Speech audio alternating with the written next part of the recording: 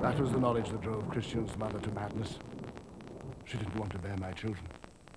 She didn't understand that the Daubeny line must continue. At first we thought the boys were fit and strong, but as they approached their 12th year, we knew. We knew. It was Eleanor that killed Gideon Emily, and she would have poisoned Christian if I hadn't committed her to the asylum. You liar! It's true, Christian. Would to God that I were lying. But why? Your mother wanted the Daubeny line to die, and the Daubeny curse to die with it. It was my duty. No one must ever know our secret. Hold, Emily. Your wife is dead, Uncle. She was the escaped lunatic. She escaped and was murdered. Murdered for her blood!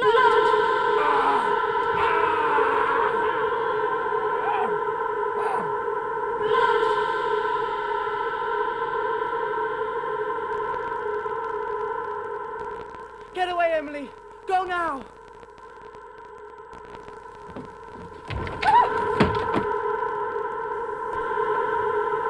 Satan!